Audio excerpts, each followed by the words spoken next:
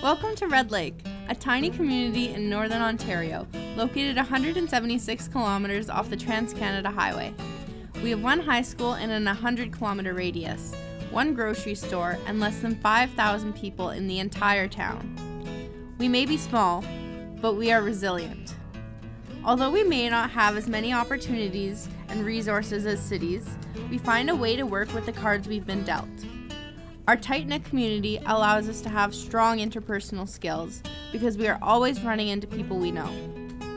Finding enough teachers and students to participate in some courses can be challenging, but we are lucky enough to have options like Connected Education to allow us to access courses that would otherwise be unavailable.